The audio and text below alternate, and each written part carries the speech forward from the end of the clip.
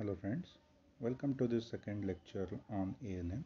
I am your professor Vinay Sangoli, and today we will go ahead with the next learning algorithm, which is alpha least mean square learning algorithm. So to move ahead from here, I'd like to brief upon whatever we have done in our previous class. So in the previous class, we had studied something regarding your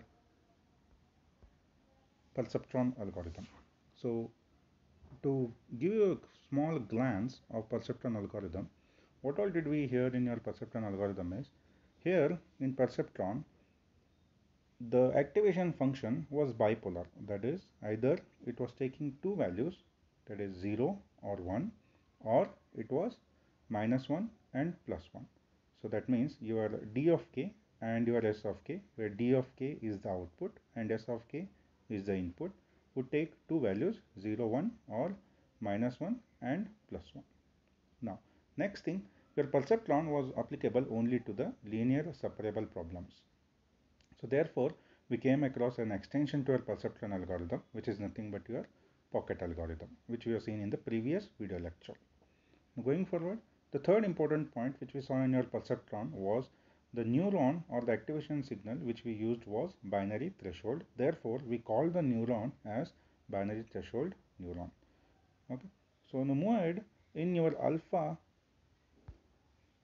least mean square learning algorithm, we will be changing our activation function. That is, we will be changing our activation function to the linear activation, or it is also called as ramp activation function. But what was the activation function in your perceptron algorithm? It was nothing but your binary threshold activation function, which would look something like this. Here I have considered it as a signum function, wherein it is ranging the value from +1 to -1. Now, how do you give the linear activation, or how the activation happens in the linear activation procedure is defined with the help of a simple equation, which would be something like this. So here you can see the activation is depending on your X transpose multiplied by your W of K, where X is your input pattern and W is the wait pattern. Okay. Now, how the error is measured? As you have seen in the previous algorithm, we were not concerned with measuring of error.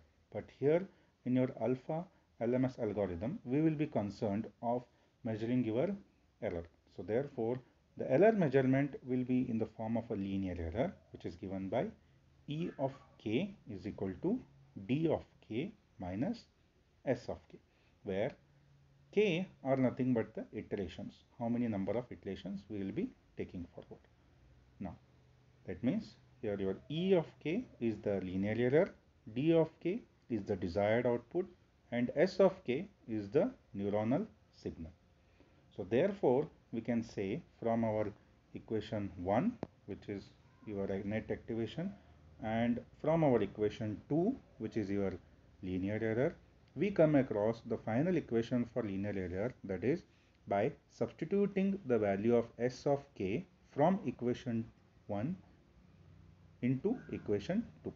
So therefore, we get our equation 3, which is E of k is equal to D of k minus X transpose into W of k.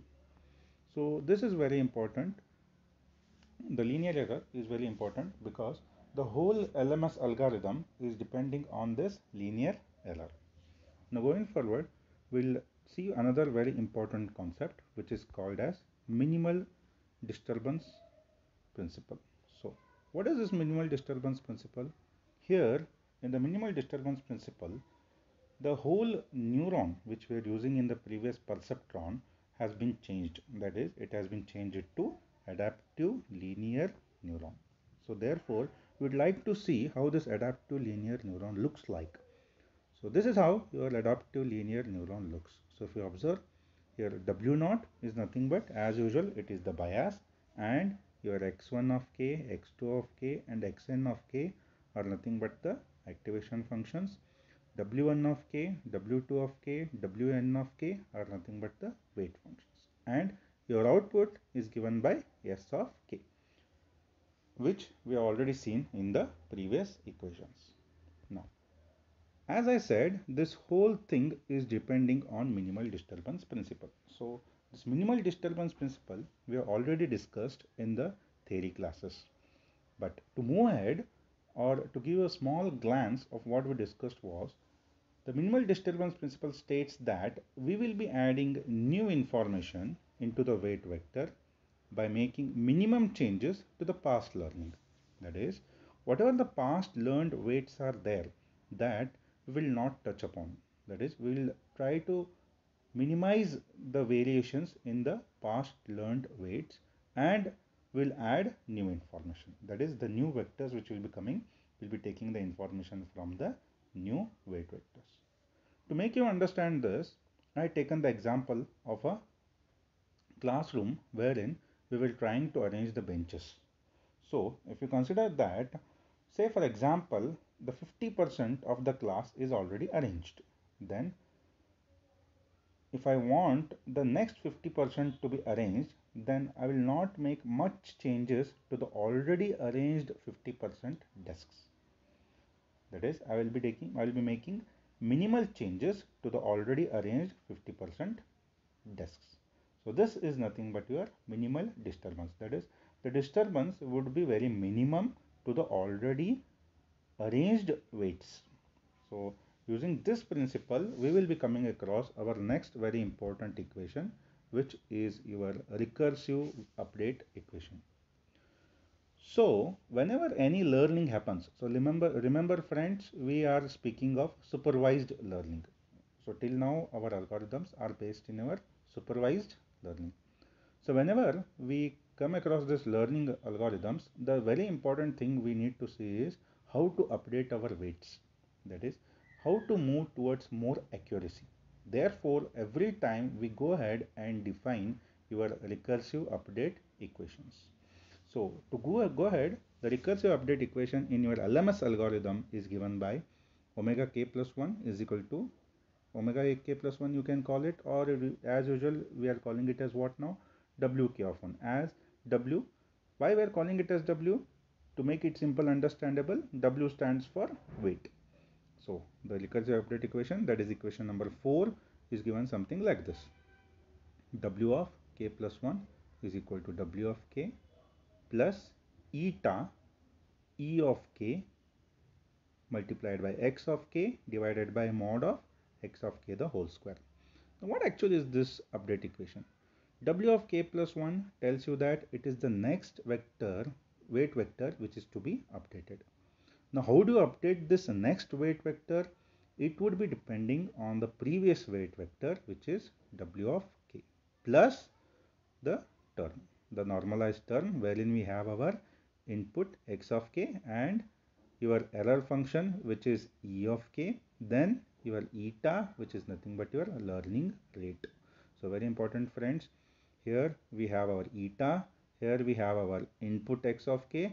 One small thing which is addition in your LMS algorithm is your e of k. Okay, now what actually is this normalized input vector? Now to understand this normalized input vector, we would like to move ahead and try to understand some basics of your vectors. That is, how do you normalize a vector? So this is something which is not there in the syllabus. So that means it is very important to understand the normalized input vector. And the assumption goes on usually like we know what is normalization. But to some students, it might be difficult to understand. So therefore, I have made one slide wherein I will be explaining about normalization of a vector. So if you observe here, let us consider V is the vector and its length or magnitude is given by mod of V, something like this. Okay. Now, what is normalization? Normalization is nothing but a process of making something normal or standard. That is, we will try to bring something which is not in a normal form to a normal form, or you can say which is not in a standard form to a standard form. Like, to give an example, you can observe here, I have an vector v which is of value 10 and it's pointing in one of the directions, and I have a standard vector which is 1 and Now, what is normalization? I should convert this 10 into a standard vector. That means here you can see the resultant, wherein I have reduced your vector v into 1, that is the value 1, the black colored, and it is also pointing in the same direction as that of the standard vector. So therefore you can observe here we have just reduced the magnitude, but the direction remains the same. Now to go ahead, whenever we do such thing, we come across a unit vector. That is the resultant, which is in black color, is nothing but your unit vector, which is given by v cap. So therefore v cap is defined by the vector v divided by modulus of v. So this is very important. So the same thing, so remember this equation here, v cap is nothing but unit vector which is pointing in the same direction as that of your vector v, and it is divided by the modulus of v. So the same thing we have applied in your normalization. You can observe here the same thing we applied in your normalization, that is x of k is the input vector which is divided by mod of x of k. So therefore this becomes a normalized input vector. So I hope friends, what could be the next equation? You can easily guess. We would be trying to replace your x of k divided by mod of x of k with your unit vector, which is what now? Xk cap. So this equation is changed something like this. So please try to compare this equation 5, which I am showing you right now, with the previous slide equation, which is equation number 4. So you can observe in the denominator side, I had written in equation 4 x of k the whole square, which I have split into two types, that is eta of eta multiplied by e of k divided by mod of x of k, and x of k divided by mod of x of k. Now if you observe here, the next step, I have just replaced your x of k divided by mod of x of k with xk cap, which is nothing but we have normalized your input vector. So in the red color I have written here, it is the normalized input vector. Now if you observe the other hand side, what is this? Here we are scaling our error. We call it as scaled error. That is nothing but eta multiplied by e of k divided by your xk mod. So therefore this becomes finally eta k cap, e of k is kept as it is, and your x of k cap. So you can compare the first line with the second line. So this is very important equation, equation number 5. Here we are trying to find out your change in weight vector, that is delta of wk. Okay, so therefore what are my terms now? You have a xk cap, which is unit vector in the direction of x of k. You have eta, which is learning rate. Then that eta is further replaced by eta k cap, which is pattern normalized learning rate. That means if you observe this whole equation, our x of k, xk cap, and eta k cap as well as e of k are all in the same direction. They are all moving in the same direction.